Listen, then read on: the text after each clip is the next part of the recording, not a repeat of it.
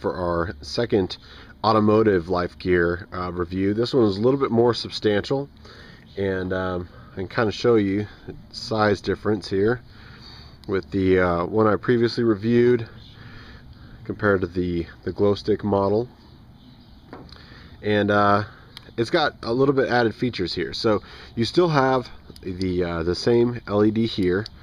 You can see that the body glows and the body will blink.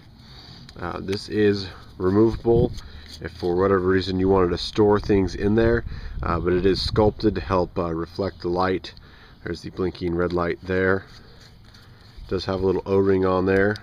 And then up here in the body, there's 4 magnets so that you can attach that to your car and it'll stick.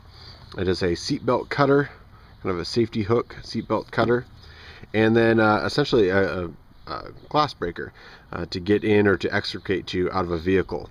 Well, I'm not sure why there is a rubber gasket on this. I'm not sure what the use would be on there, but there is a rubber gasket at the end of the glass breaker.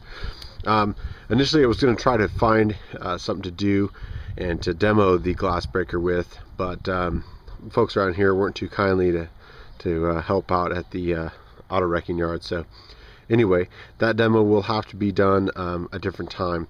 But neat little product. I did cut some seatbelt material that I used in the truck, and it is adequate.